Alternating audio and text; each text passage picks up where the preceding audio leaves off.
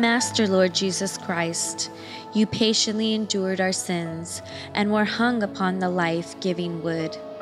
You opened a way to paradise for the penitent thief and crushed death by your death. Now forgive the trespasses that we, your servants, have committed, unworthy sinners that we are. We have sinned indeed and transgressed your law.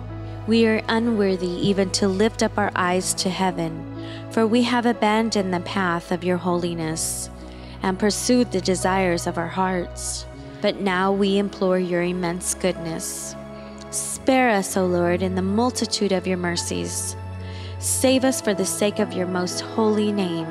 Our days were spent in vanity. Wrest us from the hands of our enemy and forgive our sins.